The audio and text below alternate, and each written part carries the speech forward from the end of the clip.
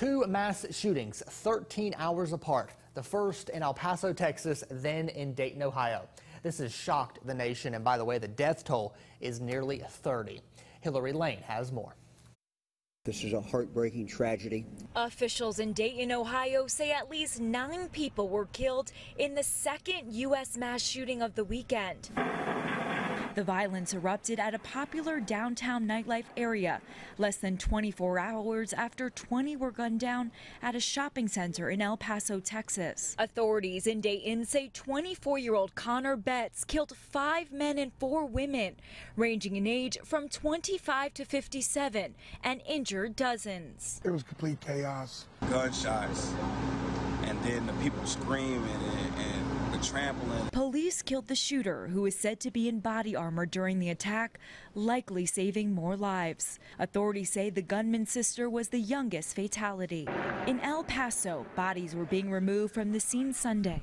A gunman identified as 21-year-old Patrick Crucius allegedly opened fire yesterday morning with a rifle, killing 20. When he saw the officers approaching the scene where he was at, he basically surrendered. Authorities say the case will be handled as domestic terrorism. The state charge is capital murder.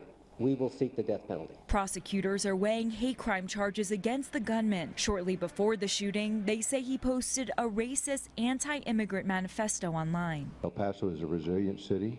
This will not define us, and we will move ahead.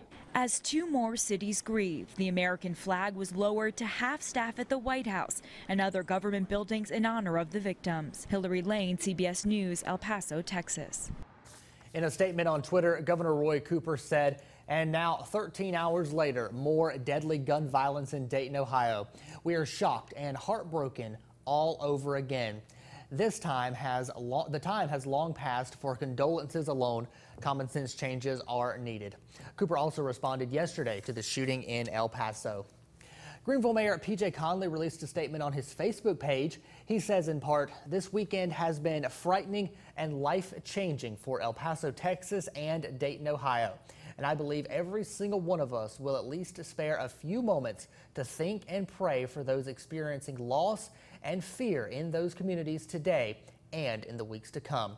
We do have Mayor Conley's full statement posted on our website over at WNCT.com. President Trump also tweeting, saying simply, God bless the people of El Paso, Texas. God bless the people of Dayton, Ohio. Presidential candidate Beto O'Rourke, who is from El Paso, was asked if President Trump's previous statements has ties to the El Paso shooting. Here's what he had to say. We've had a rise in hate crimes every single one of the last 3 years.